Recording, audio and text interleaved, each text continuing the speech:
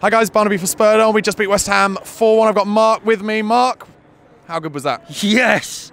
I work with a load of West Ham fans. You wouldn't believe how happy I am to beat them. Yes! I bet they were all really confident this week as well. They're like, oh, we're playing so well, we're going to turn you over. Who really impressed for you? What, who did the damage and really made the difference for us today? I think we all played well as a team. It's got to be Harry Kane though, isn't it?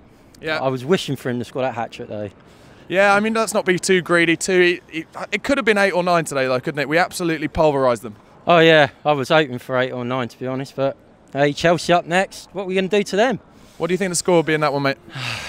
Cool. I'm going to go for a 4-1. 4-1 against 4-1. Chelsea. We've got Karabag in the Europa League before that. Do you think Poch should be playing the kids out there? Because whatever happens in that match, obviously I know we want to get a result. Whatever happens in that, it'll still come down to the Monaco game, the last game.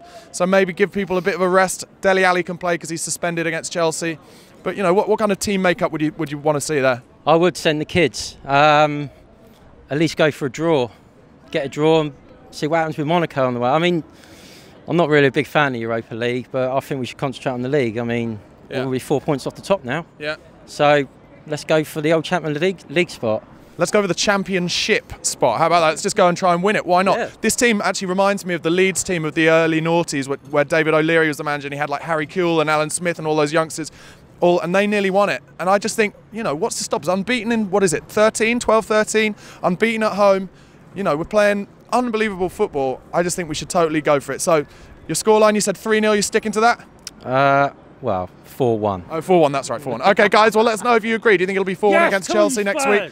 Let us know in the comment section below. Don't forget to subscribe to the channel on YouTube. Thanks a lot, mate. Thanks.